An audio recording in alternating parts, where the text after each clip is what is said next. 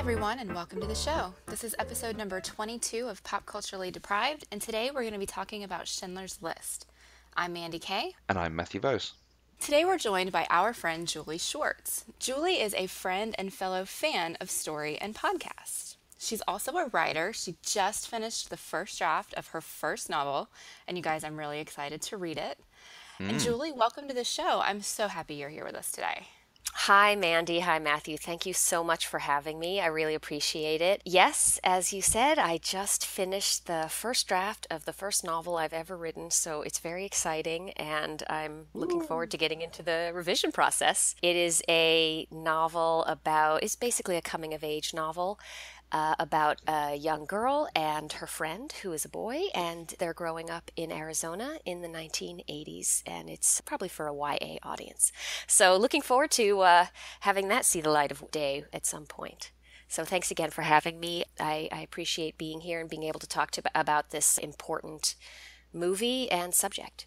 Absolutely. And we wanted to address the nature of the conversation that we're going to have at the very start of the episode. This film is about a terrible period. There are genuine atrocities that occurred. There is a conversation to be had about what is depicted in the film, and there's a conversation to be had about the movie itself in how it portrays them and how it comes across as a piece of media content. We want to make sure those two conversations are treated appropriately, and if we do talk and say something about enjoying a performance, elements that we thought were very good in the film itself and in the way it was made, it's in no way reflective of views of what is actually depicted. Julie joining us for this conversation will make it immeasurably deeper. Mandy and I can discuss the movie, we can discuss our feelings on it and the importance of telling this story.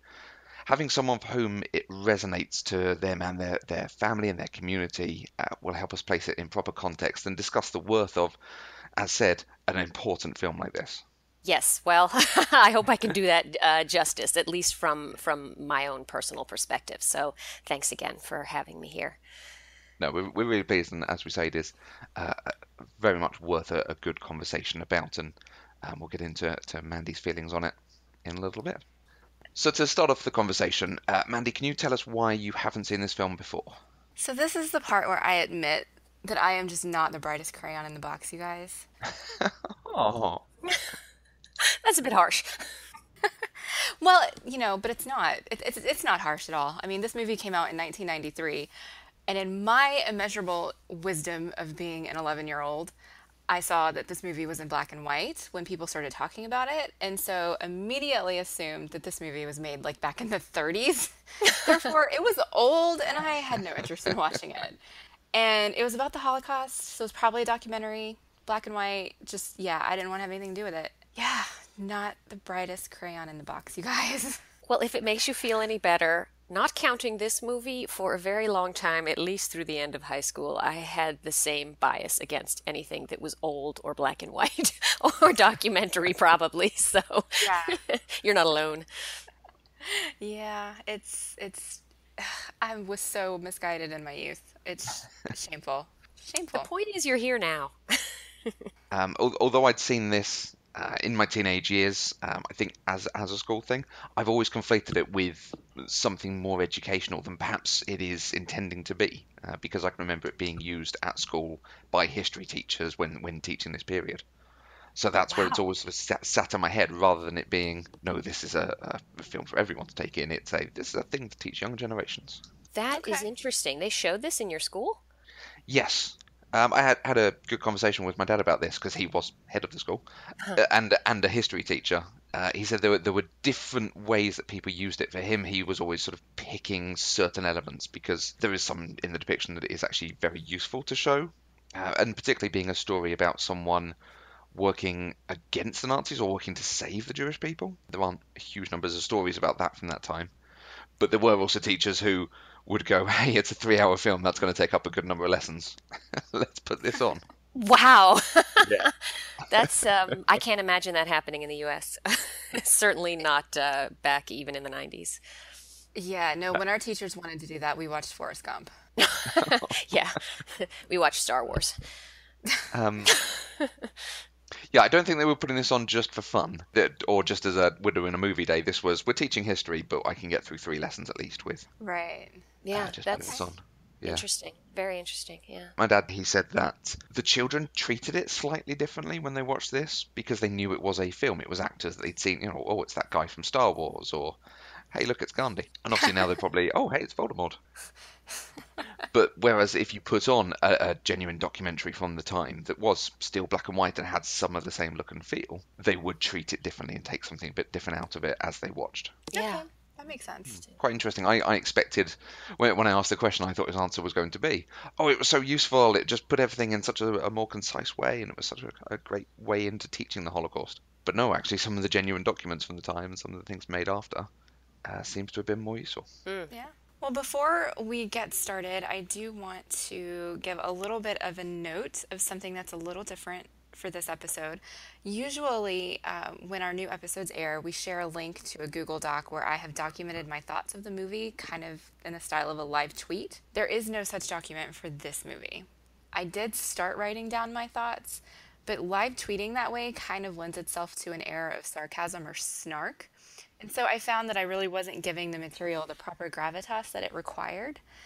I mean, when Ray Fiennes appeared on the screen, I wrote Nazi Voldemort down, and I realized that's probably not the best use of my time. So I decided to stop documenting and experience the film the way it was intended.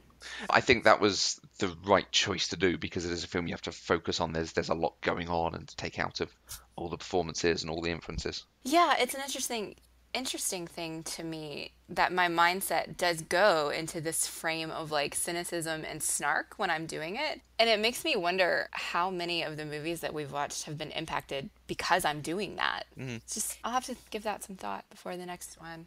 Yeah, that's very interesting. I mean, I think with this one in particular, just because it's so well done, every bit of it, from, the cinematography to the music to the sound to the way everything sort of comes together, along with the acting and the writing, if you're taken away from it at all, which I was the first time I rewatched it here in March, first time I'd rewatched it in a long time, I think it does take away some of the overall impact of what Spielberg was trying to do. So I think that makes a lot of sense. Yeah, I can understand why you did that. Schindler's List is a 1993 film directed by Steven Spielberg and written by Steven Zaillian.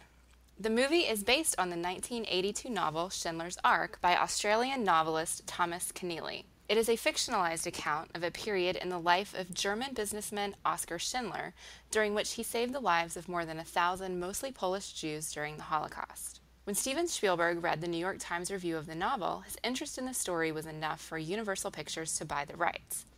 According to a biography of Spielberg, in 1983, when he met with one of the survivors on Schindler's List and the inspiration for Keneally's novel, Huldek Pfefferberg, Spielberg told him he would start filming in 10 years. Filming began in Krakow, Poland on March 1st, 1993. They shot as much of the film as possible at or near the actual locations, though they had to reconstruct the Płażów camp nearby because you can see modern high-rise apartments from the original location. Exterior shots of Schindler's factory were actually filmed at the factory. There were times where the German and Polish languages were spoken in the film in an effort to recreate the feeling of being present in the past. Spielberg considered subtitling the whole movie and keeping it in German and Polish, but he decided that there's too much safety in reading. It would have been an excuse to take their eyes off the screen and watch something else. Schindler's List was shot in the style of a documentary with no storyboards. 40% of the film was shot with handheld cameras and used no Steadicams, elevated shots, or zoom lenses. It was in black and white to match the feel of actual documentary footage of the era, though there were small amounts of color used for emphasis. The film premiered on November 30th, 1993 in Washington, D.C., before being widely released in the U.S. on December 15th. It was a box office success, earning more than $320 million worldwide with a budget of only $22 million. Part of the reason that budget was so low was because Spielberg refused to accept a salary for the movie. He considered it blood money if he had. Schindler's List was nominated for 12 Academy Awards, and it won 7, including Best Picture, Best Director, Best Adapted Screenplay, and Best Original Score. Both Liam Neeson and Ralph Fiennes were nominated for Best Actor and Best Supporting Actor, respectively, but neither won. and the Library of Congress selected it for preservation in the National Film Registry in 2004. And we do like to tell everybody how we watch the movies that we're talking about in case you guys would like to go watch as well. It was available on Netflix in the US. I think it just recently became available, so I don't know how long it will still be there. But if you do want to watch and you're in the US and you have Netflix, you can watch it. In the UK, it was aired a little while ago on Channel 5 without adverts. I'd forgotten how long the film was. When I saw it was 3 and a bit hours, I thought, oh, okay, I'll fast forward to the adverts. But no, that was the length of the film. Yeah. Yes. Yeah. I actually watched it back in March when it was available on Stars On Demand, but it was only available till the end of that month. And then I felt that I should just give it one more rewatch right before this, and Mandy told me it was on Netflix. I think it was probably recently just put on Netflix because it wasn't back in March because of the Holocaust Remembrance Day that just happened in April. So I don't know how much longer they'll keep it up. So, Mandy, when you came in to watch this, what were your expectations for this film? I had a few expectations, and most of them were not accurate, it seems. I did, of course, expect it to be sad. It's a movie about the Holocaust. It can't not be sad. I did expect to feel some anger and some kind of righteous indignation, and I did. But I expected it to be about a very righteous man, a man who, from the beginning, was about saving people. And that's what I expected. I expected it to be someone who I could relate to, and I was very shocked when that's not what this movie was really about. Yeah, that opening scene really brings that home. You don't often see many scenes of your protagonist schmoozing the Nazi party. Well, honestly, I assumed probably for a good 15 or 20 minutes that he was doing it on purpose because him doing that was somehow helping the Jews. I didn't realize that he was just being a businessman who's trying to, con all these people. Just greasing the wheels. I totally thought, oh, he's doing this on purpose for a good reason and not just because he wanted a lot of money. Yeah, it's interesting. I think it's a great opening scene. This man can work a room was what I thought when I rewatched it now. In the book, which I read back in high school after I saw the movie for the first time and then reread it again now in preparation for this podcast. In the book, they give you some more background on Schindler. This is a man who likes attention and does everything big and wants to be not just rich, but, fabulously wealthy and successful. And in the book, you get a sense of part of why he wants that so much. I mean, obvious reasons, right? Who doesn't want to be wealthy? But his father was a philanderer. And I think that at least, according to the book, he really never got over that. How his father, ironic, right? As you get through it, he never really got over how his father left his mother for some other woman and left them. And I think he just wanted to one up his father, at least the way it's described in the book, and be more successful at a greater level than his father. That was certainly a motivator. Interesting. But again, it wasn't that he was, this humanitarian who was trying to save people. Not at that point. I think we'll talk about it later, but yeah, I'm actually quite pleased that didn't make it in that level of backstory. Mandy, what are your experience of other World War II films or films depicting some of these events? Surprising no one. I don't have much experience with it. Okay. I have seen, I guess sort of in the same vein, movies that kind of depict what happened in the concentration camps and that sort of thing. I have seen The Boy in the Striped Pajamas, and I've seen Life is Beautiful. World War II in general, I've seen, Pearl Harbor, and I've seen Saving Private Ryan, but both of those are very much from an American point of view, and so you don't really see what was happening in Europe in those kind of movies. Other than that, I really don't think I've seen very much because they were action guy movies and I don't care about war movies, or at least I didn't, so there was no reason for me to watch war movies. Yeah, quite hard to make a film in this time and not make it a war movie. Right. So it's a question I always ask, and it's an unusual one to ask in this situation, but did you enjoy Schindler's List? I don't even know how to answer that question. What did you take away from it? I didn't enjoy it. I didn't dislike it. I think it's a very important movie, and I think that it's a beautiful movie. I think it depicts a very terrible time in human history, and it does so in a way that tries to make you invested in the movie and bring you along on that emotional journey. And I think that it did what it set out to do. That being said, I'm not going to sit down and watch this movie for fun. Right, that's fair. Yeah. Yeah, I think fun is not one that you attribute to this. And very much as you go through, you can see he's not making this as a piece of entertainment. Right. Like we talked about in the production section, it took him 10 years to be okay with making this movie. And he struggled a lot while making the movie. I read in several places where he cried almost daily while making this movie. And he had Robin Williams calling him to be funny on the phone at night to give him a break so that he could, get through to the next day. And I can't imagine participating in this movie at all. I can't imagine being one of the actors in it. I can't imagine directing it. I can't imagine just being on the set watching it. It's hard, but I think it's important. And so I'm glad that these people were strong enough to do something that I don't think I would have been able to. Well said. I mean, I think also having filmed this in Poland, I have spoken to people who've gone to Poland to see some of the concentration camps and get that experience. And apparently it's very difficult. It's devastating, So I can't imagine being immersed in this where you are, I mean, as an actor, right, playing this role, you become these people. You are living this life for the amount of time it took to film it. Just for me, just preparing for this podcast has been rough. I've been down for the last, especially the last few days, as I got further immersed in it. So yes, it's very difficult, but it's important, and I think that he did. My opinion, I don't know if this is the time to say it, but I think it was absolutely successful in what he was attempting to do. I think he achieved it, Spielberg, I'll absolutely agree, because it's a story that I didn't know. I don't think it was a well-known story. So going into it, you don't know what's going to happen, and it does engross you. It absolutely captures you and depicts exactly what it sets out to do. You don't feel they pull any punches at you, and it really comes across everything that he wanted people to portray, everything he wanted people to experience from taking in this film. Right. Mandy, are you pleased you've now seen it? Pleased I've seen it. Yeah, again, not the right word, but...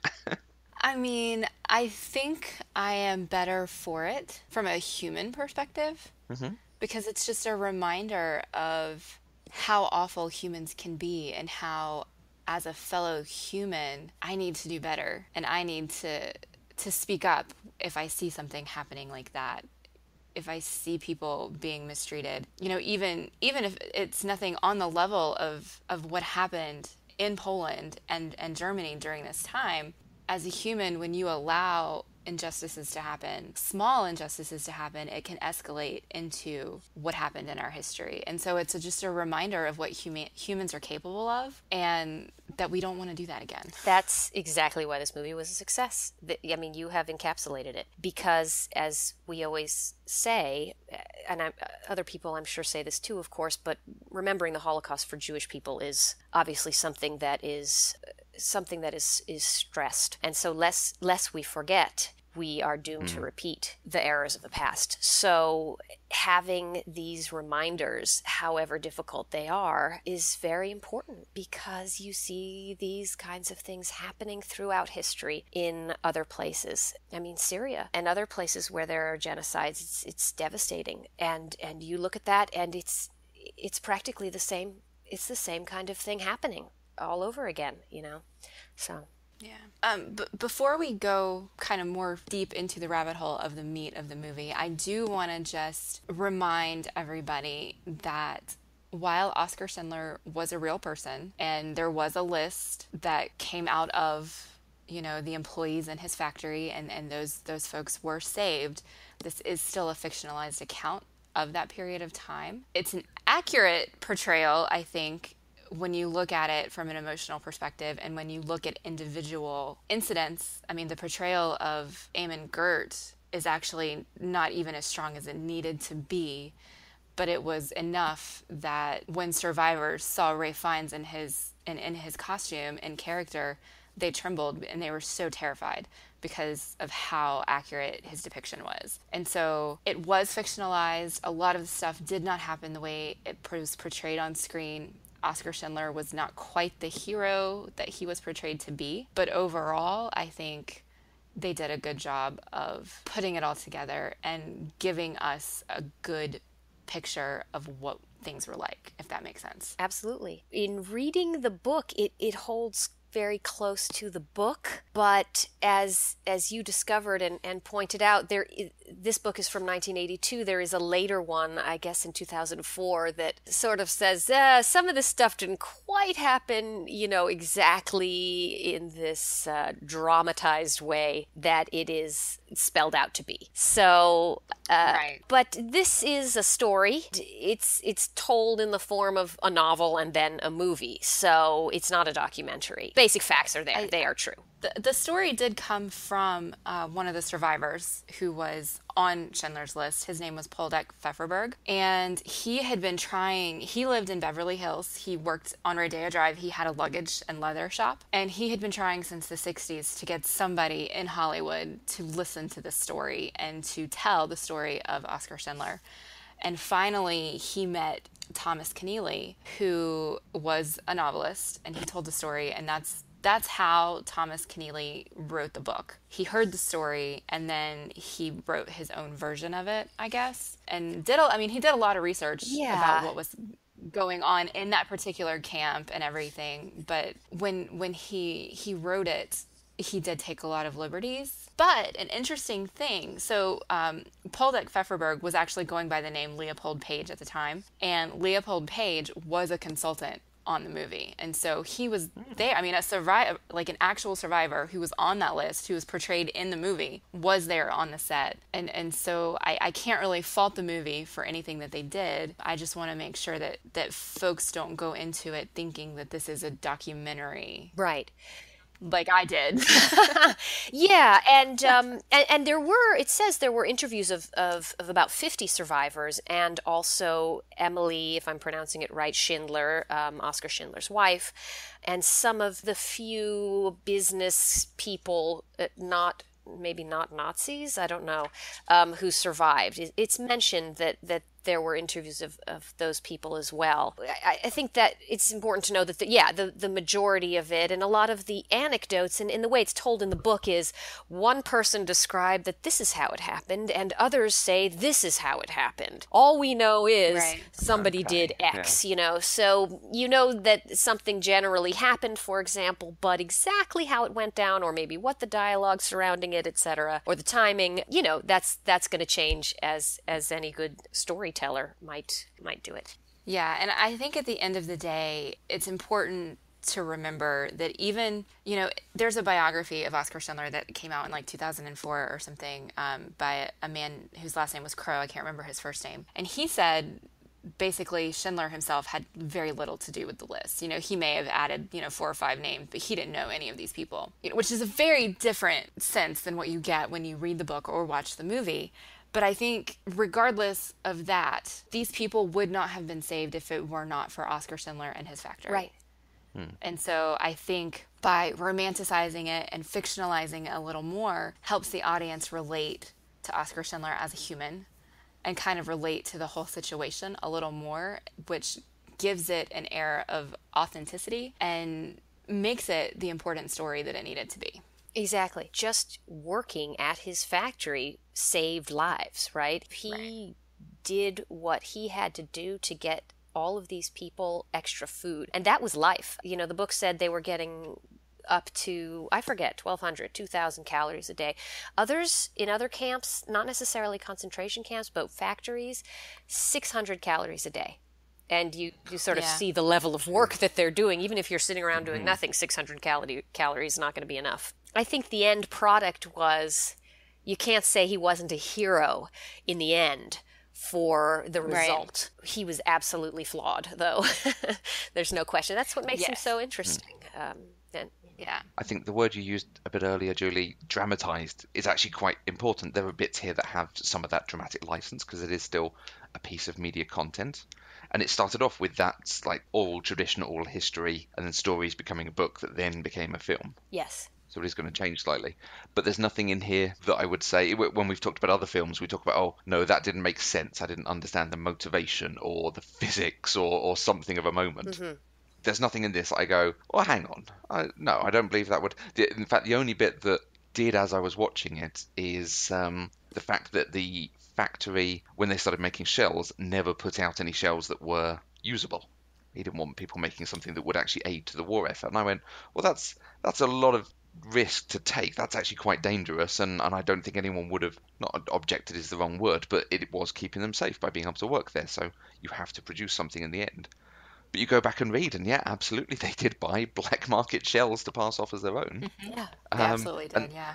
so there is definitely a point. You can say he took a moral stance and did something. For everything else about wanting the factory, wanting to raise money, and seeing opportunity for himself, there is definitely a point where you go, okay, he's actually done something here that was quite significant, that showed something of his character. Yes. And had he not been so selfish earlier on, he wouldn't have had as much money to start burning through toward the end. Yeah. So, Yeah. So for me, one of the interesting bits for the conversation is the impact on different people. Obviously, we talked a bit about Mandy, and I've said I had an interesting conversation with my father as the impact for teaching of history. Julie, you said this was quite hard to watch even so many years later. What did the film mean to you and your family and the wider community when it was released and as people see it? wow. Yes, that is an excellent question. Believe it or not, nobody has ever asked me something like that before. Okay. So, Sorry? as I said, I did see it in high school when it came out. And as I recall, I think I may have only seen it once. And then within about a year after that, I read the book and was really Okay. surprised to see how close they held to each other. It was just so sad. It's sad for anybody who watches it. I would think, if you're human. Yes. But growing up Jewish, in this is something that's talked about a lot. Obviously, in my Hebrew school in 8th grade, the whole year covered only two topics. Half of it was the Holocaust, and half of it was comparative religion.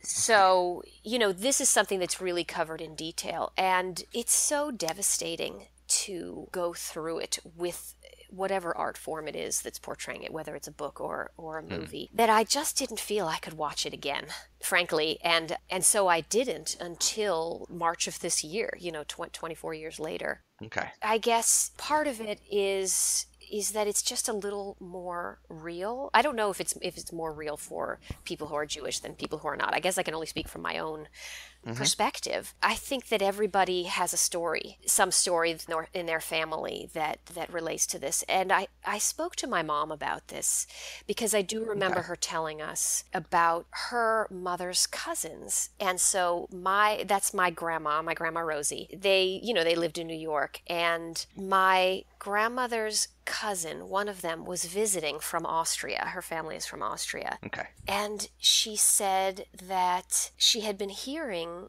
that terrible things were happening back home. And she said, I can't stay. I have to go back. I have to go be with my family. And so she left. She left America and she went back to Austria. And she and all of the rest of the cousins were all killed in concentration camps. Ugh. And I didn't know any of them, obviously, but this is devastating for me to hear. And what my mom said was, she thinks of that, and she thinks, if you'll pardon bringing in just a tad of religion here, she thinks, there but for the grace of God go I, because it could have been her. If they hadn't come to America, if her grandparents hadn't come to America, my mom was born in 1942. She would have been born right during the war, and they didn't save any babies. You saw the scene in the movie with the children going off in those trucks. I think that's one of the parts that hit me the hardest, especially having kids. Kids were of no use and could not work, so they didn't get a chance to sort of make it through the war. I think that the thought of all of those people, all of those relatives that could have been what they could have become. Maybe somebody would have been a rocket scientist, who knows. So I think it's hard not to think of it that way. It becomes more personal. And that's just from our perspective. In the larger Jewish community, I can't speak for anybody, for other people, let alone the whole community, but I think it's very individualized for everybody. I have known at least two friends who each had a grandmother, actually, who survived the concentration camps. Both of them have the tattoo, and Okay. they have their stories, and so it affects them differently, but it's something that's, it's in the collective history and consciousness of this whole, I guess, people. And it's not something you think about all the time. I mean, I grew up, on the West Coast, and it's just, Yeah. my dad was always a little more. I always thought he was just over the top with some things. He would say, "Oh, how can these people drive Mercedes, a German car?" And I'm like, Dad, come on. Okay, not everybody's a Nazi. Of course, he would say that Daimler-Benz and Daimler, I guess, was involved in the making of the canisters for the gas chambers. So I think everybody sees it in their own sort of way. So, growing up, when I was younger, I just thought, oh, you know how you see your parents, they just ridiculous. They are over the top. So it's not something that comes up all the time, but then when you see a movie like this, or when you go to one of the Holocaust museums, it just becomes more real, and it's something you think about. Really interesting, and thank you. I know it's a very personal subject, and as you say, it does impact everyone of whatever faith you would hope. Yes. It is a very impactful film. Exactly. And that's why not to get too political, but when you hear things about lists of groups of people, perhaps for some other religion, like lists of Muslims, God, the red flags go up. And it's like, hey, we've been here before. This is not okay. Yeah. I hope that it makes people, as Mandy said earlier, pay attention to things like this that could lead to, the Holocaust didn't happen in one day, These kinds of things took a very long time and just escalated and escalated. So, And it is very good at showing the escalation, but for Schindler and for Stern. yes. They weren't trying to save 1,100, 2,000, everyone that they could at once. It was the guy with no arm, let's get him a job. The guy who's been rejected, who's a bit old, let's get him a job. This girl's parents, let's bribe someone to get them in. Eventually you have the moment of creating the lists, which is the big moment of spending the fortune to save as many people as possible, but it snowballs from small acts of kindness. Yes. Yeah.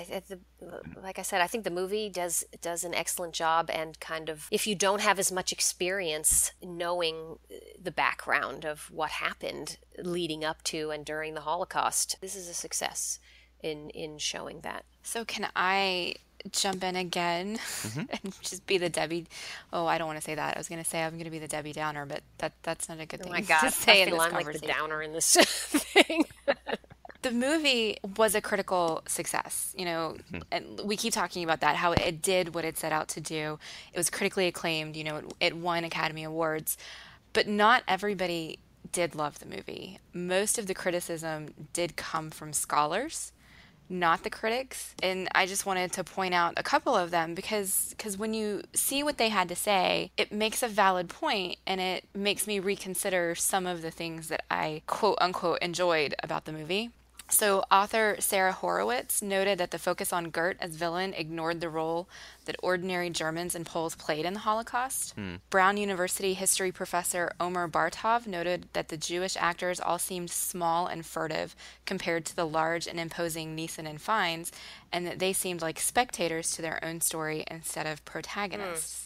And then Claude Lanzmann, who was the filmmaker for the documentary Shoah, which is essentially the definitive Holocaust documentary, he criticized Spielberg for presenting the story from the point of view of a German protagonist.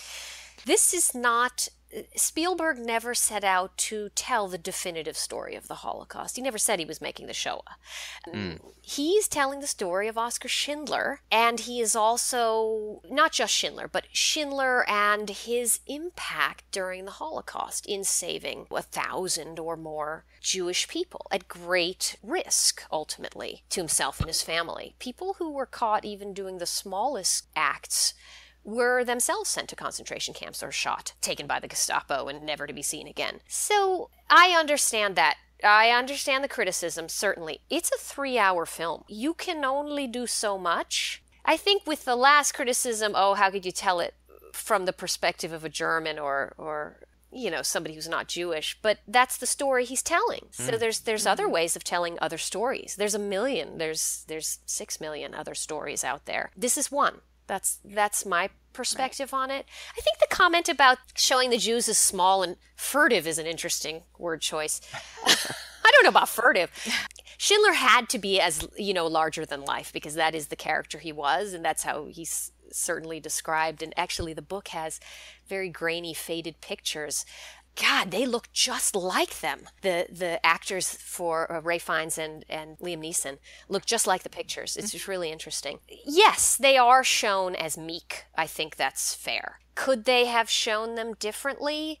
For much of it, these people are prisoners. And even though Schindler's not going to, he's not a typical Nazi, at any moment, I think they know that things could turn. So I think that was all accurate, but, had he wanted to add more time to this 3-hour movie, or maybe cut something, I'm not sure what, he could have shown at the end what's described in the book, Schindler had gathered up a huge arsenal by the time the war ended and he left. And he left those arms with the people in the camp, in the factory, and they had been training to use them all along. And there's one boy, I think he's a boy, maybe he's a teenager or in 20s, it's hard to tell from the book, who was in favor with not just Schindler but also Emily Schindler. And hey, here you go. And he was the one who started practicing with these weapons and then teaching others. So when Schindler and his wife left, and you had all of these remaining Jews in the factory just waiting to be liberated, in the book it's described how they're armed, and when some truck drives by, they're ready to do whatever is necessary to defend themselves. That was left out. I don't know. How do you guys feel about the fact that type of perspective was left out, which does change sort of the overall view of how this whole group of people looks?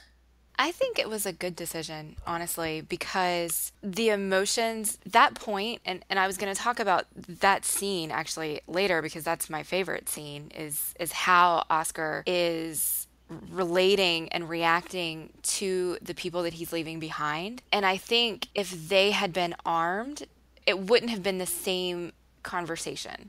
It wouldn't have been as highly emotional as it was. And so I wouldn't have been left feeling the way that I was. And I'm trying to figure out what the right word is for how I was feeling. I mean, of course, I was sobbing like a baby at this point, yes. And partly it was because I was reacting to Oscar's emotional breakdown of him, looking at his car and saying, if I hadn't kept this car, I could have saved 40 more people. If I hadn't kept these cufflinks, that's 2 more people, and like I was gone at that point. I was completely sobbing. And the reaction of the people to him was very loving. It was very generous. It was very accepting of him. And that's where we got that line, you save one life, you've saved the entire world. The impact of that conversation and that response from the people in the factory would not have been the same if we had seen them all armed to the teeth the way they actually right. were. I think that, and they were, I mean, that's not just a fictional thing from the book. If it was in the book that way, that's true. Right. They did have, they were prepared for whatever may have come next, but I don't think the emotional impact to that scene between the workers and Schindler would have been the same, if that makes sense. Yeah, no, I agree. I mean, I don't know that they were literally physically armed at the moment that he left, but when he left, then they had all of these arms. And I think I agree with you. It would have taken away from the storytelling of this to have then cut to, hey, epilogue, they're standing here armed, and, it just would have taken away from that scene going into the next scene, which was, basically the end of the movie. Right.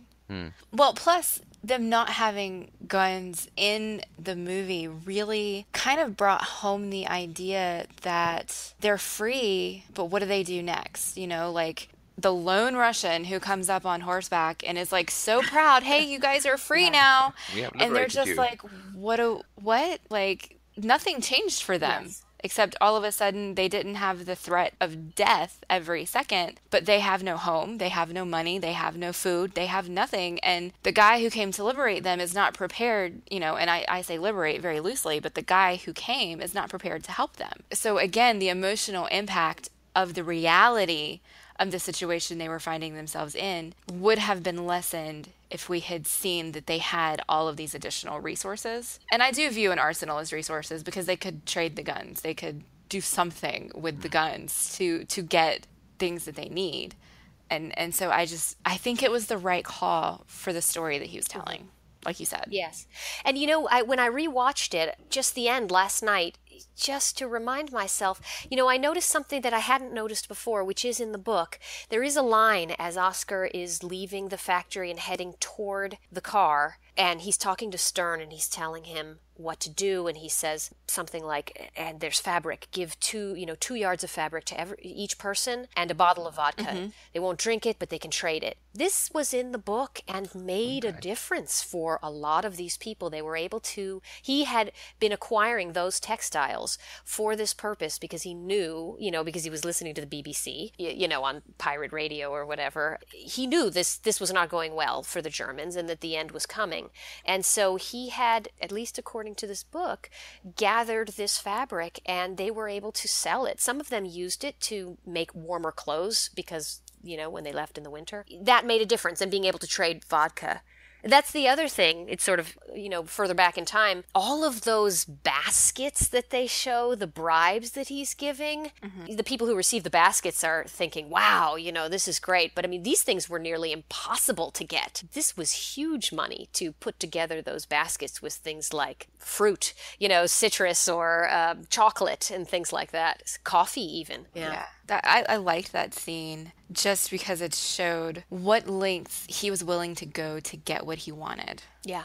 I think one of the comments about the people not being protagonists in their own film, but as you say, Julie, the film is not the Jewish people of Schindler's List. It is Schindler's List, and it takes a good arc in showing what he did and his impact, and you end with the emotional impact on him because he was using the bit of power that he had to help people who didn't have power, and it would have changed that dynamic slightly going out into, there's more of this story to tell, but we're not going to tell you unless we want to start adding another half hour, another hour to this film. Right. I'm not sure the studio would have been happy with that.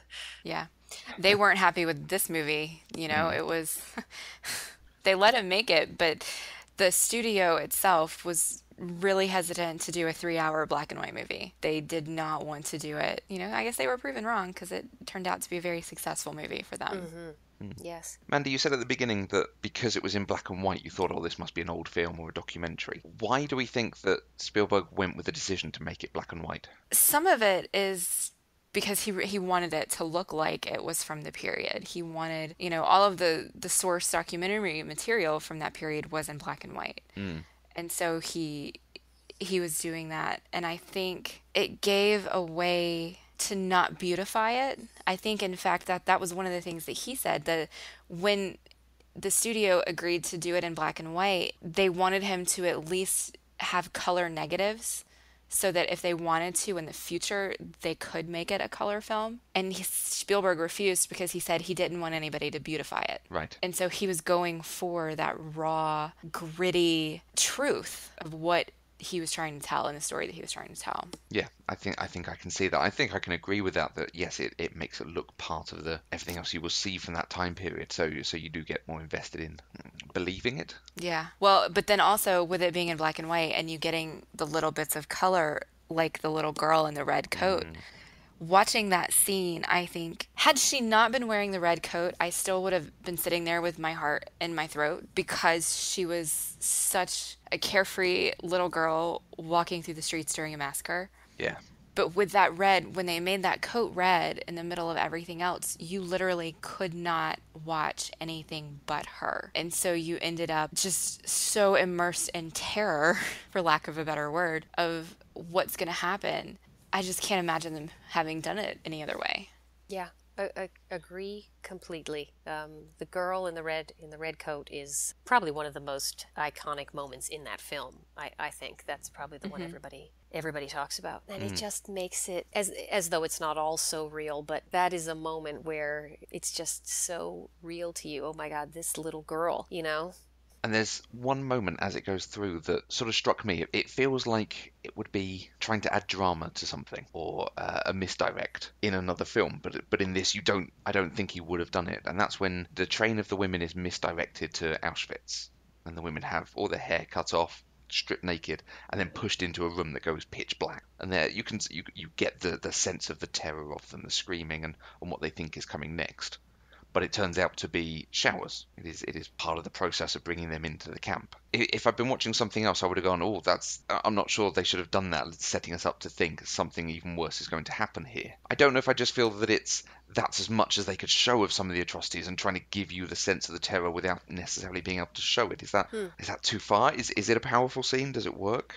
For me, this worked just because, as you say, showing the sheer terror of not knowing what's going to come out of those shower heads. Because they showed you earlier, right, the woman in the barracks talking about how, you know, this is what they do. They bring you in and they tell you you're going to be showered, but instead, you know, they gas you.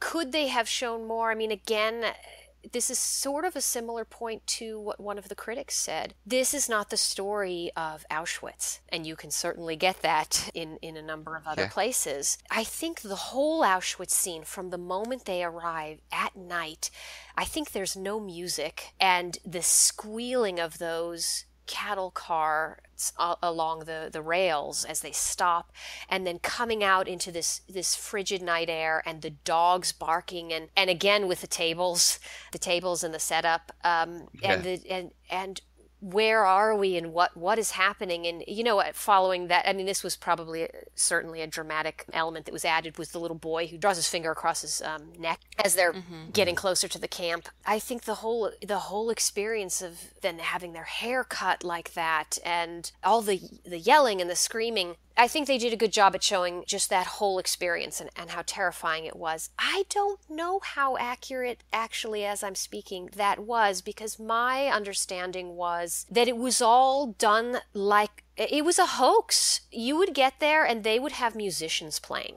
They would have violinists, and don't worry, you know, like they said, label your suitcases, they'll follow you later, because they didn't want people to panic. So I get it for this movie and showing that kind of element, because they only had so many minutes to do everything they wanted to do with Auschwitz here in this movie. So I think that worked, you know, for the movie overall, but I don't know how accurate that was, because I think the Nazis were very good at trying to control the situation, and they didn't need anybody panicking and having a full-fledged riot on their hands. So I'm not sure it normally went down that way when people arrived. Okay.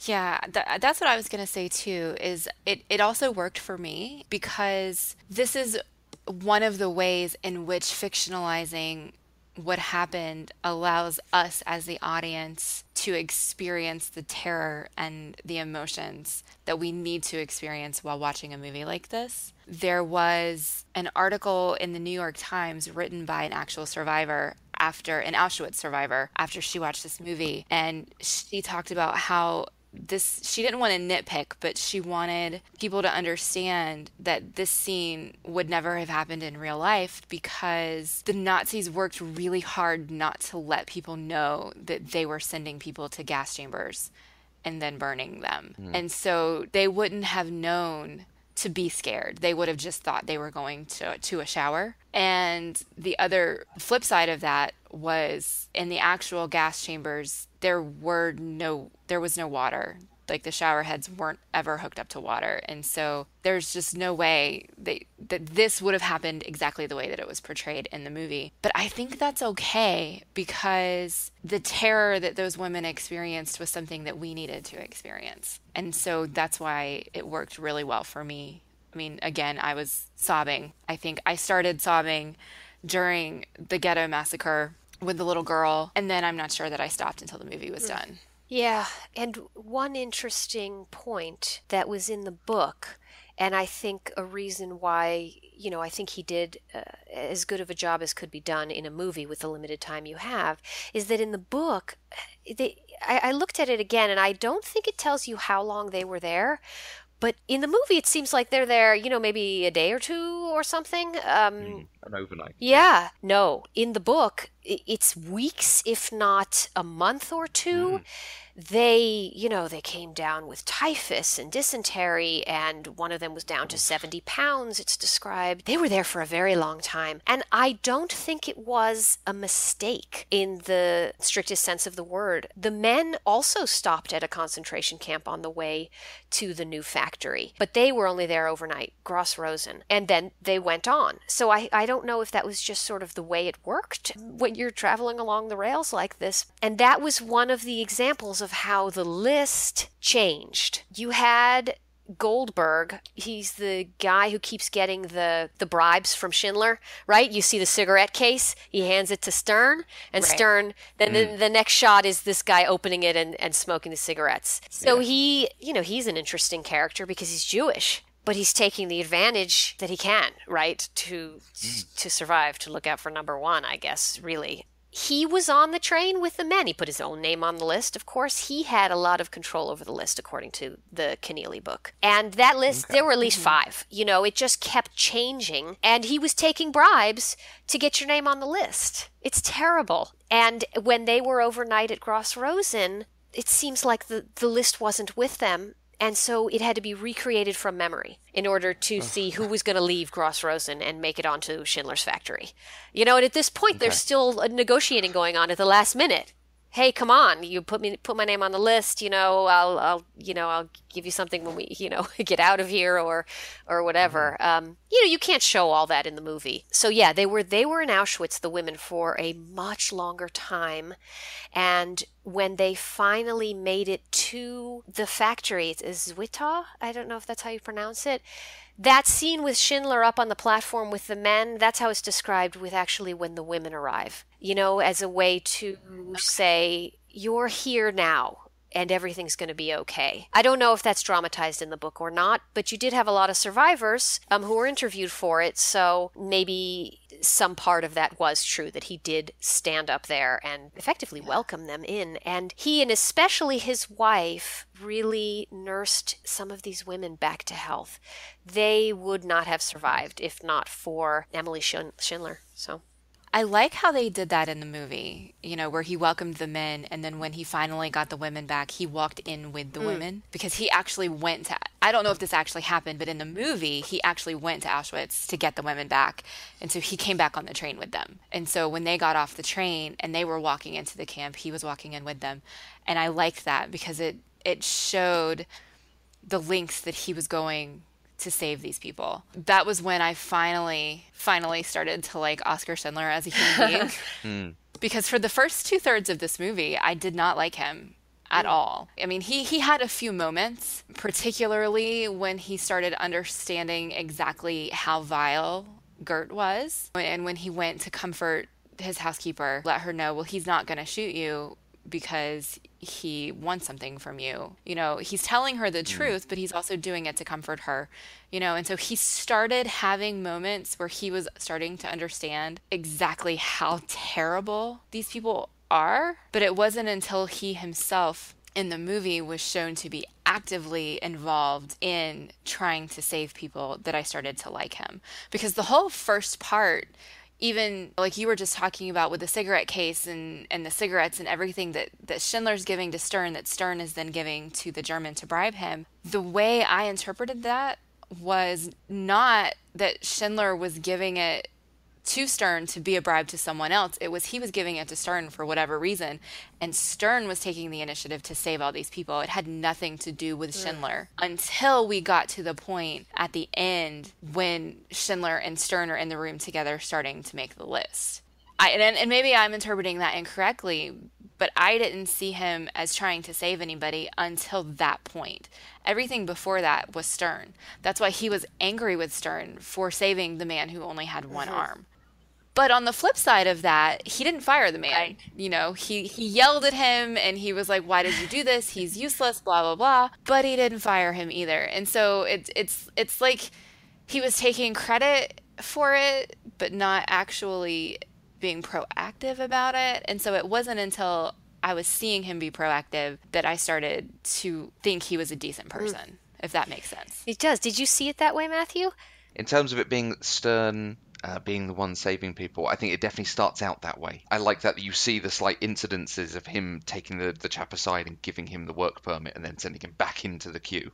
Yes. There is the scene in the middle that I think is the point where you can kind of see it changing without even Schindler realizing it's changing around him. When the Jewish girl who is presenting as though she's not Jewish, Yes. I can't remember her name, but she comes to see him and is asking him to, I think, save her parents. And he sends her away. He is, no, I don't want part of this. There's too much risk. And he goes to Stern and he unloads on him almost. He's saying, no, I'm not doing this. This is not what we're here for. We're here to make money. We are businessmen. And this was the opportunity. And then he ends with, but here's my watch. And do go and get her parents out. And there is just a gentle twist. And I don't think, particularly even Schindler knows that he's in it now. This is the point it changes around him. Because but this one request I will go with. But from that point on, it starts being more and more. He's giving up. I can't remember if the cigarette cases before or after that, but yeah, you see that then moving on, and you see the lighter going on, and you see other bits going with him. Yes.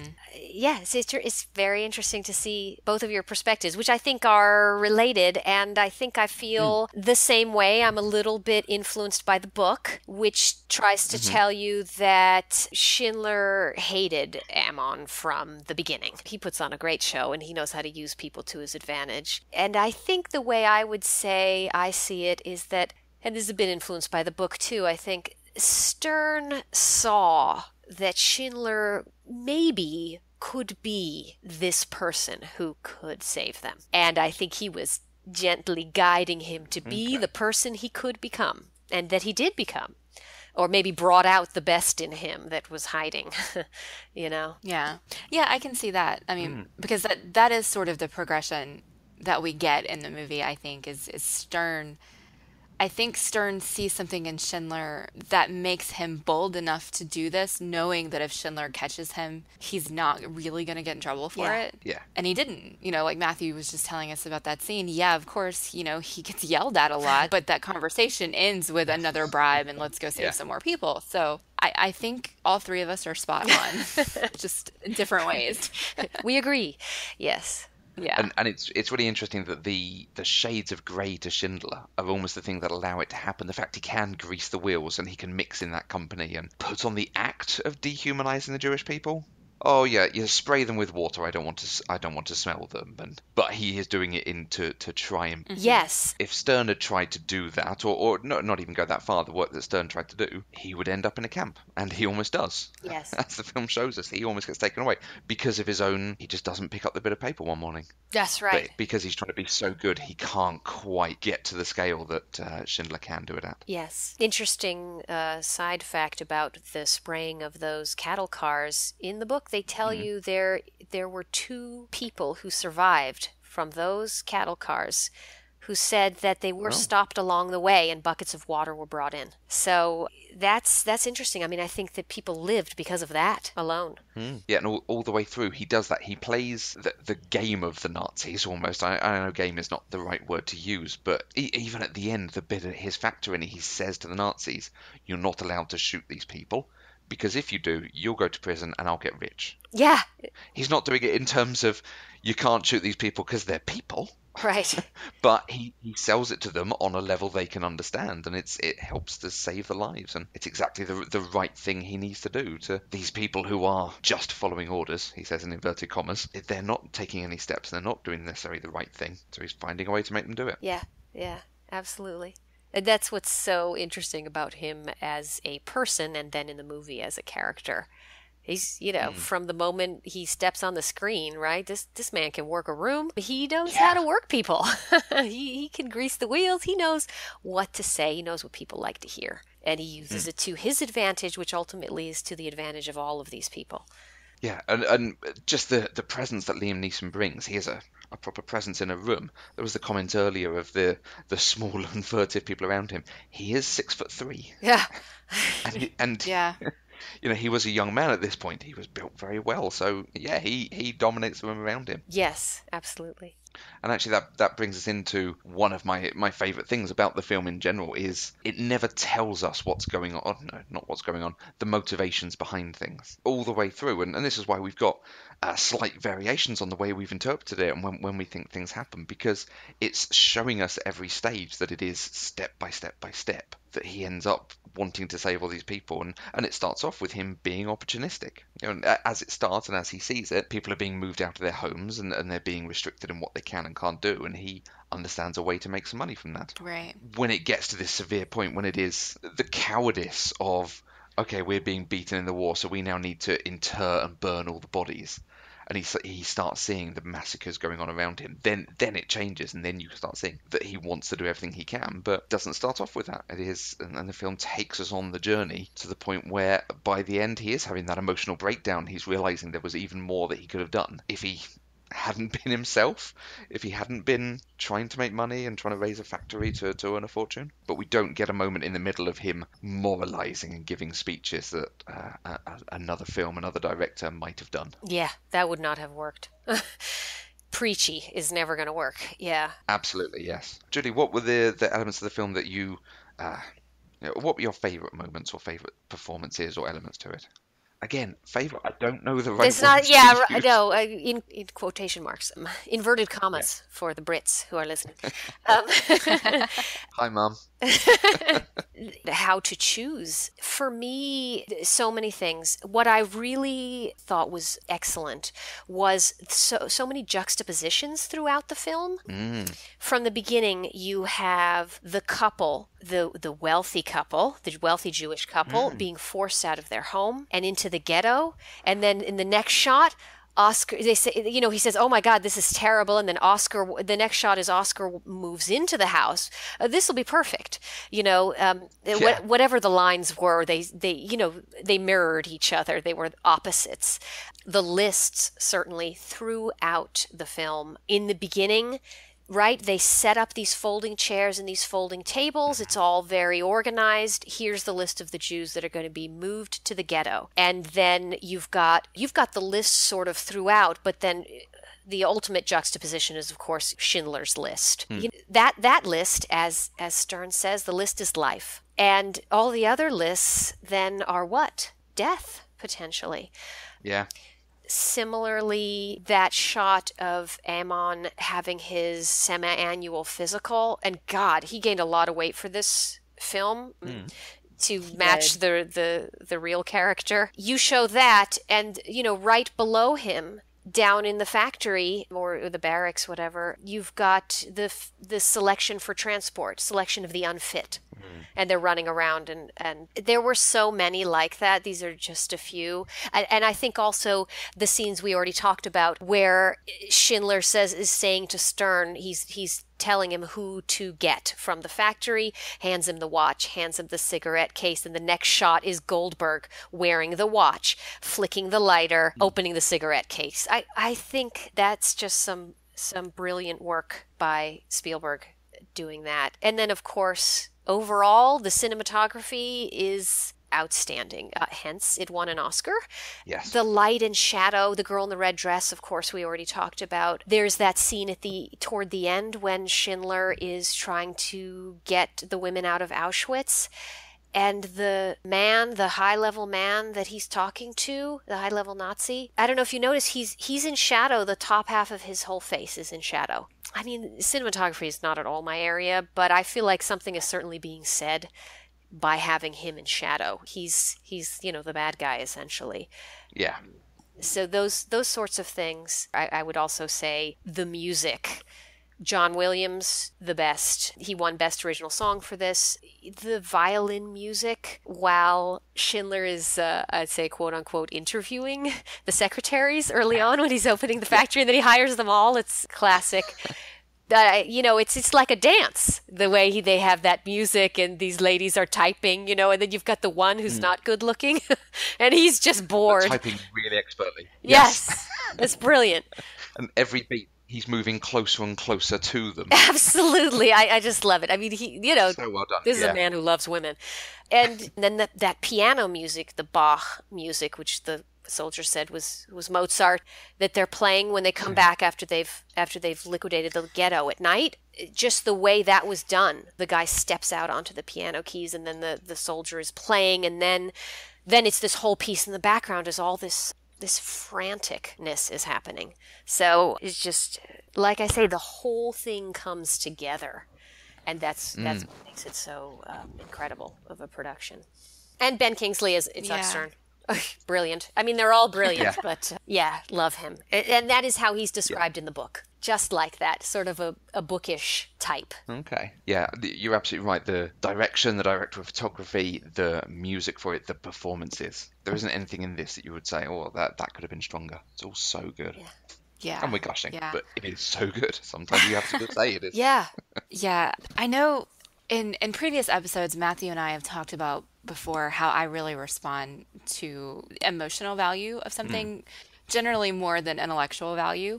And I think this movie has both, but the parts that speak to me the most are the ones that affected me the most emotionally. And those are two of the parts that are the hardest to watch. I mean, a lot of this movie was really, really hard to watch. Let me just say that. But the scene at the end, when the war is over and Oscar is getting ready to leave, and I know we talked about the scene already, when he's going over and he breaks down because he's realizing that if he hadn't clung so much to his material possessions, he could have saved even more people. And that's the first time that I really felt like we got real, true, honest emotion from Schindler in this movie. And it's the piece that I'm gonna remember the most about Oskar Schindler in this movie because of that. And then I hesitate to say this just because it's the favorite section, but you guys know what I mean. It's impactful for me. It's the part that really, really affected me, and that was the liquidation of the ghetto part. Particularly, Julie, you were talking about the music at the end and then how frantic it got, and that was the section where they were going through all of the buildings and finding all of the children who were still hiding, and they were using machine guns on all of these children. The little boy who was taped to the bottom of the bed, and the ones who were under the floor and in the cabinets and climbing out of the ceiling, and it was all children who was left behind. And this is the moment, this is right after we've seen the little girl in the red dress walking through, and you expect for her to be one of the victims that we see killed on screen, and we don't, thankfully, though we do later find out that she was a victim. We don't see that, but we see all of these other children killed. And the cinematography was masterful because we don't actually see any of these children killed. Right. Thank God. But we see what they're doing, the callousness and the emotional, like the lack of emotion. In fact, they're almost gleeful to be doing it. And this is the scene where I completely broke down. I had to stop the movie for like a solid 15 or 20 minutes and compose myself before I could turn it back on. And it's not a scene that I'm ever going to forget. And because of that, I feel like it needs to be mentioned because it was done so well. The combination of how it was shot and the music and how they managed to make me feel the way that they wanted to make me feel. And so, yeah, I just need to talk about that for a minute. So God, it makes me want to cry. Yeah, the film all the way through is incredibly affecting. The piece for me, I think, Julie, you mentioned it earlier, is the children being marched onto and sent away in the trucks. And the children are laughing and waving because they can see their mums and so on. And I will always respond to mothers and sons very strongly. Yeah. And that was, that is genuinely horror.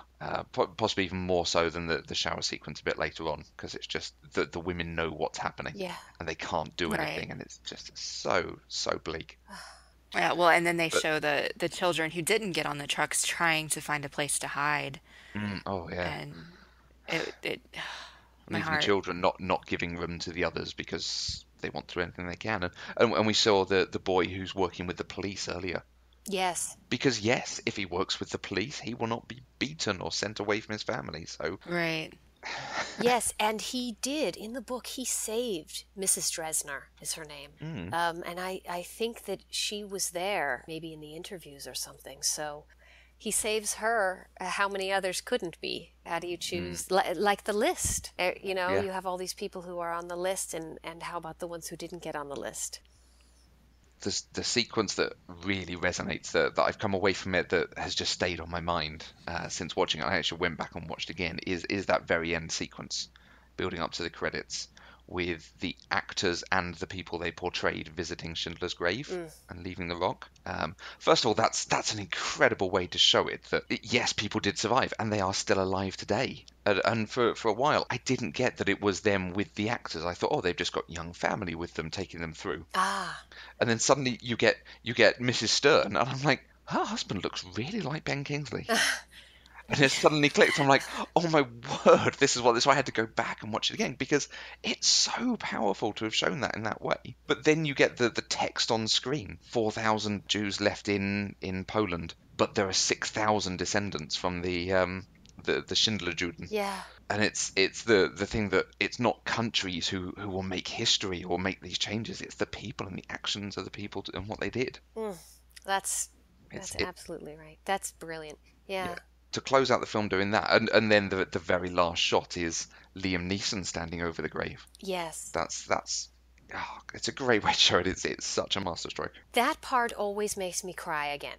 You're crying and then you kind of compose yourself and then you go along and then something else happens. But this scene at the end, anytime that music, that theme music that John Williams has for this, anytime that starts playing, I can feel the tears behind my eyes. But this scene of them all coming down, these real people, more than one of them either you put their hand on the grave, rubbed it, kissed their hand. I mean, they have their lives and generations to show. They thank him for this. Yeah, and that is his grave on Mount Zion. He is the only member of the Nazi Party buried in Jerusalem. Julie, just a side note almost, is the leaving of the stone, is that a ritual thing? Is that a Yes. normal thing that's done? Jews don't bring flowers to funerals. We don't put flowers on graves. Okay.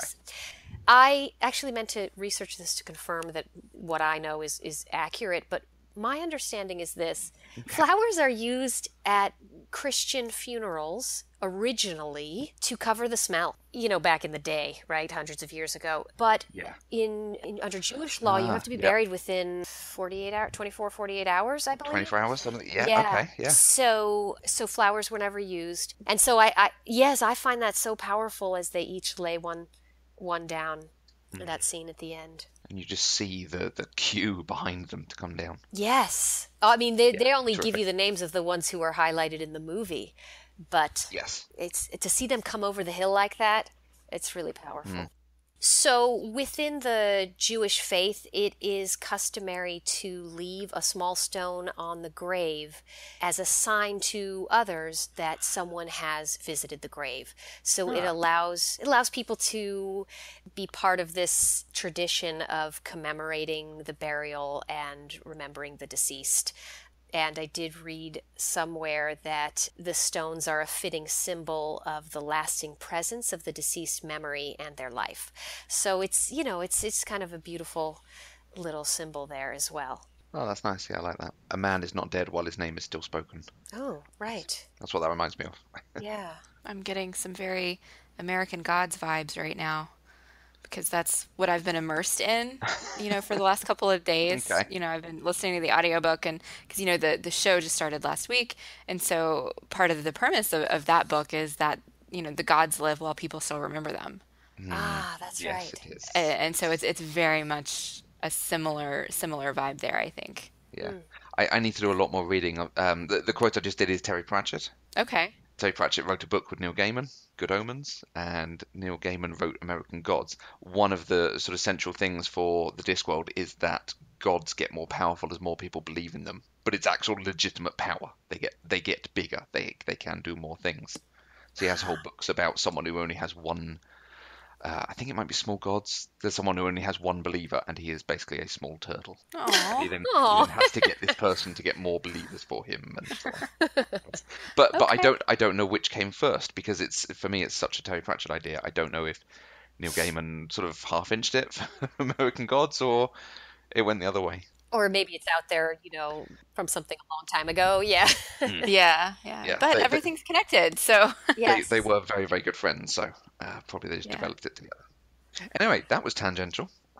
Yes, it was. And, before we completely go off the rails here, is there anything else that you guys think we need to discuss about Schindler's List? I would just point out one thing that was talked about in the book, which I thought was really interesting. Hmm. Schindler was a bit of a spy, as it Yes. turns Yeah. out. Yes. He was, yes. Yeah, so you've seen this. So I guess there's this organization, this is a Zionist organization, as they called it at the time, and probably still now, that was trying to find out what was happening in Europe at this time. And they came, and I think it's a little unclear in the book. They think whether it was through Stern or somebody else, somebody gave them Schindler's name.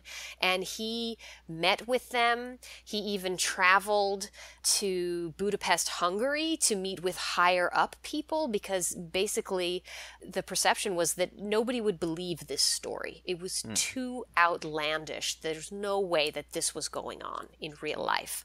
So they said, we'd like you to come in person and tell them. And he did. And the information that he gave, I don't know that it made a difference in the war or saving anybody, but it certainly was added to the record of the evidence of what had happened. And I think there's a fair amount of it at Yad Vashem, which is the Holocaust memorial in Israel. So that was interesting. And then we talked about the role of Emily Schindler, which is not really shown so much in the movie. Yeah, there's a lot more about him not necessarily philandering, but being a ladies' man. Yes. Than it is actually about the women that he was with. Yeah, all of which is true, Yes. apparently. I guess the only other thing I would say is that if anybody who's listening is interested in seeing other approaches to telling the many varied stories of the Holocaust, I would recommend, obviously, Anne Frank, the book. I know there have been at least one, if not multiple adaptations, movie adaptations as a play. I may have seen one a long time ago, but I can't remember, so I can't comment on it. But obviously the book Night by Elie Wiesel, of course, is one of the most highly regarded tellings of a Holocaust story. And Elie Wiesel was awarded the Nobel Peace Prize for his work for peace and for other populations that were suffering the same things that happened during the Holocaust, other genocides. And then finally, as a movie that probably a lot of people have not heard of, Escape from Sobibor is really interesting. It is the telling of the true story of the escape of these Jews, from a large number of them, from the Sobibor concentration camp. Obviously, it's going to be another difficult movie to watch with everything that leads up to the escape, but really interesting to see. And that, of course, is that perspective that you don't see in this movie, which is them fighting back. Yeah, I can't recall seeing much of that perspective in the things that I've read or seen. Just because usually the point of time that's being told in the stories that I'm familiar with are late enough that the prisoners are just so defeated, and they know that if they fight back, they're going to die. And so I would actually be really interested in seeing that. Yeah, that is really interesting. And then a similar, I don't know that there is any, I'm not aware of a telling. There probably is one. Certainly there's books. I'm not aware of a movie about the Warsaw Ghetto Uprising. In 1943, the Jewish resistance, they fought back for, I don't remember how long it was, but they were armed. They were vastly outnumbered, and the Nazis had to bring in more and more soldiers. Ultimately, obviously, the ghetto was liquidated, but that fight is really something as a story to be aware of. Well, I will certainly, look for more information on that and and look for the Escape from Sobibor movie, I'm not even sure that I've ever even heard the name Sobibor before. And so yeah, I definitely want to look at that. I will say it has been a very long time since I've seen it. It was probably high school when I saw it, and I think it was old then. It may have been 70s or 80s movie. So I can't comment on how well it was done from a film critic perspective. Good enough that the story really stuck with me, though. So Right. Well, I don't think it's something that we would want to put on the list for sure. no, I don't. I Think feel it is. like at this point, one Holocaust movie is enough. Yes, agreed. So, with that in mind, do you actually have any recommendations that we might add to the list? Well, I do, because despite the heavy subject matter today, on a lighter note, I'm a huge fan of classic 80s movies and some 90s as well, and I see that you've got most of them on your list, but I will throw a few out to see if you've seen them or if I missed them somehow on the list. But have you seen E.T.? The very first memory I have of seeing a movie in the theater is E.T. Okay, I love that movie. Spielberg again. And that one's sad, so we got to go lighter. But, and I don't know how much lighter this is, but have you seen The Karate Kid? I have seen The Karate Kid, though honestly, it may fit the same criteria that we used for Ghostbusters. I'll have to give that some thought. Okay. I mean, I'm very, very familiar, of course, with Mr. Miyagi and Wax On, Wax Off, Yes, classic. but I couldn't tell you the main character's name to save my life. Wow. Okay. Yeah, no idea. I know that he does karate, and there's a bully. And he's a kid. Yeah, yeah, yeah, yeah. So I'll have to give that one some thought. It may qualify. Okay. All right. We could watch the Jaden Smith remake of it. Oh, No. no. No. I'm firmly against pretty much almost any remake, so especially of classic movies like this. Well, I it's will your say, show. You though- can do what you want, but I'll be sending you scathing comments if you do. So, Okay, but one of my all-time favorite movies when I was in like middle high school was The Next Karate Kid, starring Hilary Swank. I loved that movie. So, I don't think I've seen that. Maybe it's so- it was parts like of it. yeah, I think it was her first big movie. Still has Mr. Miyagi in it, but this time it's a girl who's kicking butt. And I loved it. Loved it. So if you guys haven't seen that one, you should. That's right. And anyway, it's Hilary Swank, so you can't say no to that. No. It's teenage Hilary Swank, which is awesome. Still, yeah, right. I noticed you have some 90s movies, so it's okay to expand to the 90s? Oh, list? absolutely. Okay. Absolutely. Have you seen Reality Bites or Singles? No. Okay, I think absolutely one or both of these should go on your list. I feel they are classic to the time period. I don't even think I've heard of Singles. Oh my God! Yeah, you have to see Singles. I mean, Matthew, are you with me on this? I don't know. Have you seen them? Yes, Singles I know. I feel like I've seen it, but it's another one that I just remember always being in like bargain basement video and DVD sales. Oh, well, I think Okay, they were really great at the time. And then I think, they're representative of sort of the whole pop culture at the time, including music, etc. The Seattle thing, plaid. That's definitely my theme. Okay. Give me a flannel shirt and some floppy hair, and I'm there. Excellent, exactly. Okay. We'd like to see a picture of that. The only other ones I would throw out there just randomly, which you've probably seen, Jerry Maguire, Edward Scissorhands, Beetlejuice, classic. Yes. Yes to all Yes. three. Okay. Oh, yeah. I would have liked to have sat here talking about Jerry Maguire. Oh, God. Very few romantic comedies I own. If you did that movie, you'd have to bring me back because I adore that movie. Julie, Yes. you complete me. You had me at hello. I was going to go with that one, but we didn't actually say hello, so Oh. it didn't work. But yeah, no, I love that movie. And for me, Jonathan Lipnicki is always going to be the adorable 8-year-old, 5-year-old, however old he is. He did not grow up. He stayed that age. Did you know the human head weighs 8 pounds? Oh my God, I love that. So many lines. Yeah. So yes, I have seen that one. It's great. Okay. Well, that's Okay. good, but I'm disappointed. Okay. Before this becomes the Jerry Maguire Yeah. quote, Part quote 2. podcast, yeah, I'm going to move us into some listener feedback. Okay. So we've had a few nice comments over the last week or so. JLMO, Jan M on Twitter, said that she really enjoyed catching up on PC Deprived with Mandy Kay. She rewatched Godfather this week and remembered how amazingly good it is.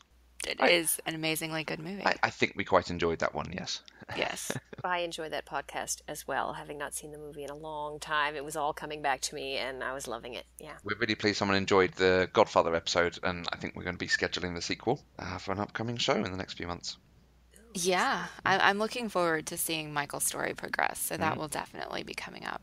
And frequent commenter Holly at HollyMVG on Twitter had a response to Monty Python. You guys, we got so many responses to the Monty Python episode. It's fantastic.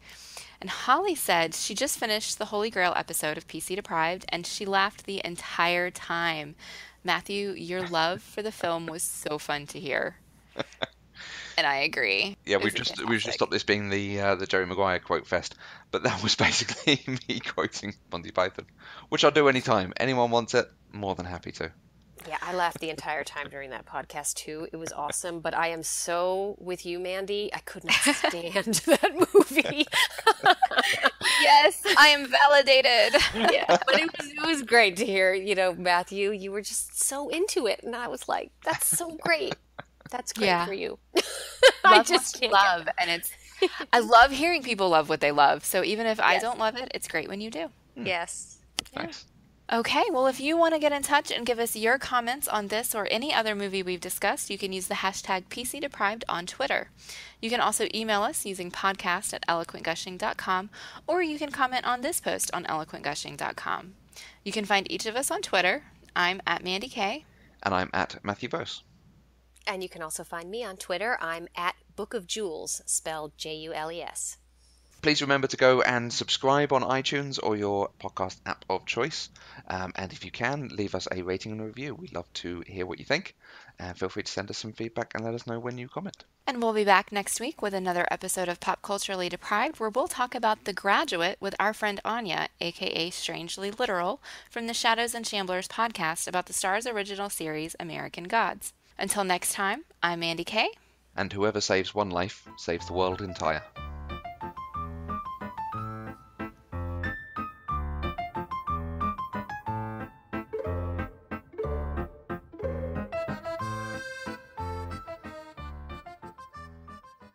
Pop Culturally Deprived is an Eloquent Gushing production. For more information, visit eloquentgushing.com or find us on Twitter at eloquentgushing.